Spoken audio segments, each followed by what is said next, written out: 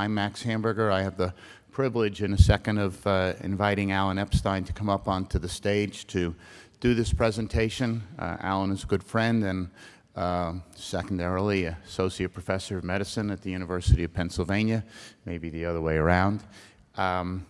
Just want to express my gratitude to David McLean for the 7th year in a row of giving us the opportunity to take CME content that we worked on and present it to you as a sort of a satellite symposium here at this meeting.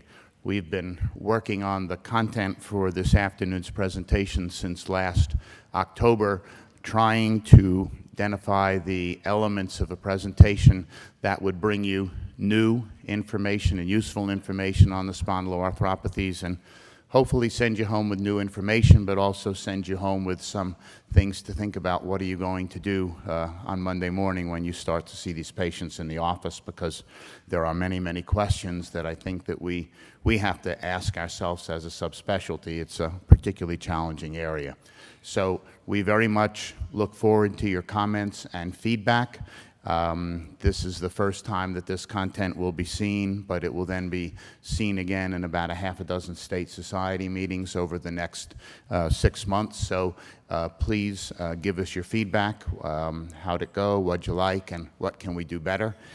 So that we can make sure that the other rheumatologists who see this down the road find it a valuable program. So without further ado then, Alan, thank you for coming and look forward to the talk.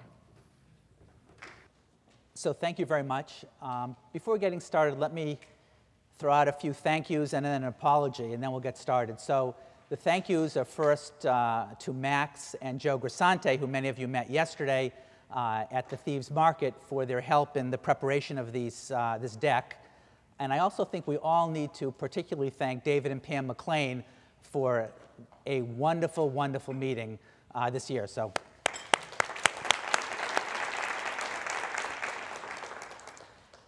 Then a small apology. Let me just tell you a little bit about the binder. So there are 120 slides or 119 slides in the binder. I'm not going to present 119 slides. So there are going to be some slides that are there for completeness that are not going to be discussed, and there are going to be a few that are rearranged relative to what's in the binder, but it's not going to be a wholesale rearrangement. It's just going to really be a few slides that I've moved up or back because they seem to fit better given the way I rearranged the deck, but should be able to follow most of it without too much difficulty.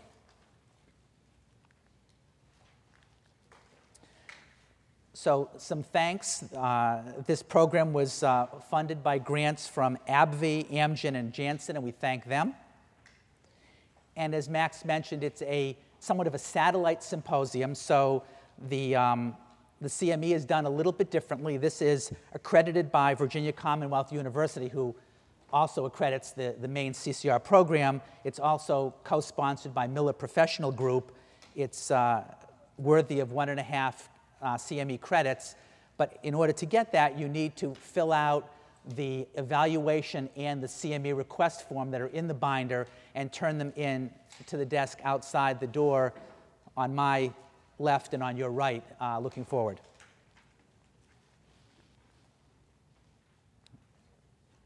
And one last thing is that those of you who are here may very well get an email from the organizers of this asking for some feedback in terms of the applicability of this to your private practices.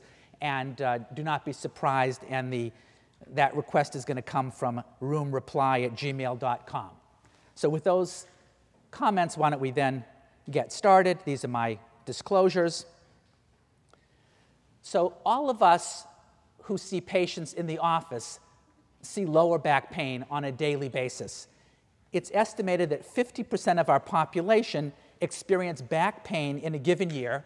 And since it's not the same 50% of people every year, in a matter of a few years, almost everybody experiences to a greater or lesser extent pain in their lower back. 80% of the population may experience acute pain at some point in their lifetimes. And then the question is, though most of that is mechanical, when is it inflammatory? And fortunately, we have a little bit of help in that regard from